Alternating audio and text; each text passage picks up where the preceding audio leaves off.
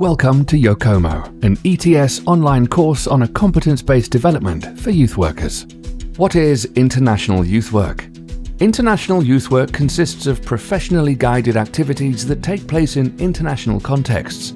Such form of youth work involves specific types of international activities based on non-formal and informal learning processes and on voluntary participation. International youth work promotes self-conscious and self-determined individuals and provides spaces for young people's development in the fields of intercultural competence and international cooperation, amongst others. Usually, international youth work activities complement long-term youth work, which is mostly local. The most common formats of international youth work activities are international youth exchanges, international volunteering, training courses, work camps, and other forms of youth encounters. This unique international and intercultural nature of activities provides extra valuable learning experience and motivation for young people as well as youth workers. Indeed, international youth work activities are often an eye-opener for those who participate as they find themselves part of a bigger community that breaks down borders between local, regional, and national identities and practices. International youth work activities often take the form of learning mobility projects, where one or more young people go from their home country to another one, or host individuals or groups of young people from other countries. In most cases, this form of youth work is implemented in a foreign language. Activities mainly have residential character. Young people and youth workers live and work together in one place for a certain period of time, and process like intercultural communication happens almost 24 hours a day. International youth work is also a space to trigger one's own perspectives, to see one's own identity through the eyes of others.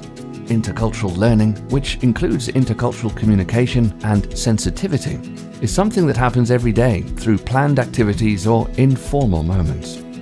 This, in turn, creates a demand for youth workers to handle intercultural situations in an educational manner, or, in other words, to create learning opportunities out of a real-life situation in the international group. Youth workers take a variety of roles in international youth work depending on the activity type in an international context. Usually, youth workers take the role of supporting a young person or an international youth group, for instance, helping to define ideas for international activities, supporting the attraction of necessary resources, guiding the process of reflection and understanding learning outcomes, helping to manage difficult situations, consulting on possible cooperation opportunities with other organizations and institutions, supporting young people, or implementing international activities together.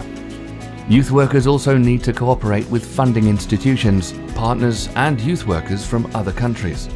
The international character of activities demands to be agile and adaptive to ever-changing situations, to be able to communicate remotely with young people and colleagues, and to deal with a lot with ambiguity in various intercultural situations. The European Training Strategy Competence Model for youth workers working internationally makes some of these international youth work settings more explicit. It focuses, for instance, on working in international teams and on supporting young people in international learning mobility projects. We invite you to check it and explore diverse ways of assessing and developing these competencies. We hope this video contributed to you learning about the competence-based development for youth workers.